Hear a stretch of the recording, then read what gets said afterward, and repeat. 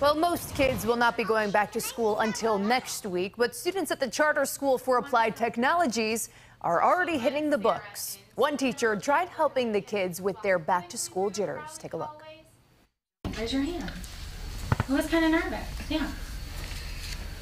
Now, the first day of school can be nerve-wracking for many students. Principal Sue Jarowitz says it's great to be back in the classroom.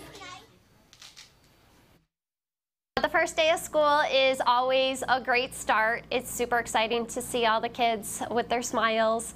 It brightens our days. It's really just that beginning stage of an amazing year ahead of us with a lot of work to do.